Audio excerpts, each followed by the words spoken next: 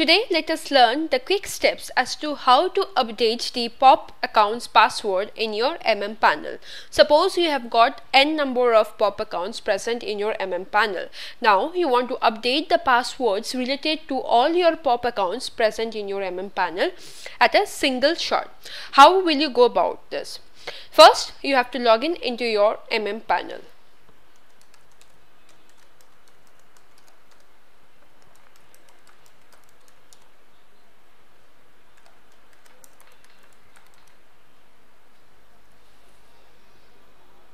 Once you have logged in, you have to go to the Accounts section.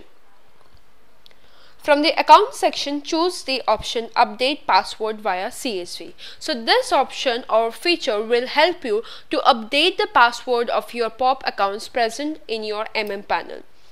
Suppose we have taken 4 such POP accounts present in our panel with the specific password. So once we import the CSV list into the panel, the user should now be able to log in with this new set of password.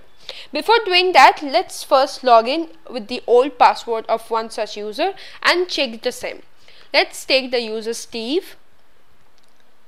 So Steve has the old password as this one. So we log in with this one, and once the list gets updated into our panel, we will log in with the new password that we have got. So to do that, you have to go to your Anywhere Mail webmail.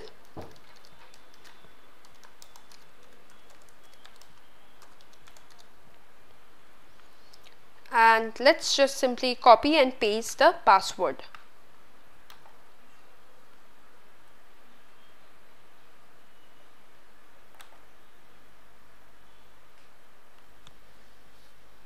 Great, so the old password is working fine with Steve. Now we will log out and import that CSV list in our panel. Let's select the CSV list that we have got.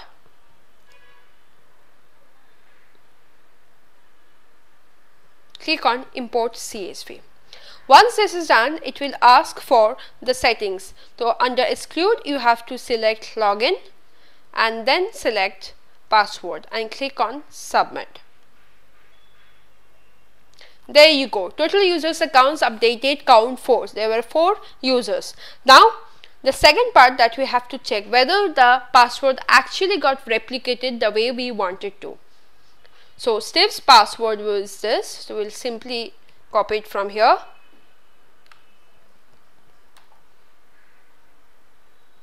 Control C.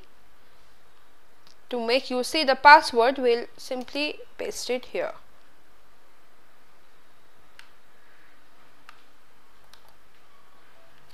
Copy. Go to your Anywhere Mail, refresh the page, log in with Steve.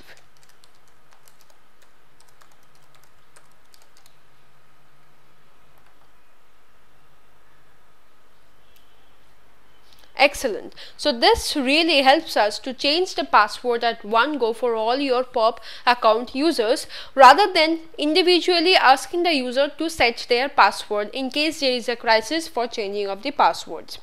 Hope this was very simple to you to understand. In case you have any other queries, kindly write to us at support@qlc.in. Thank you.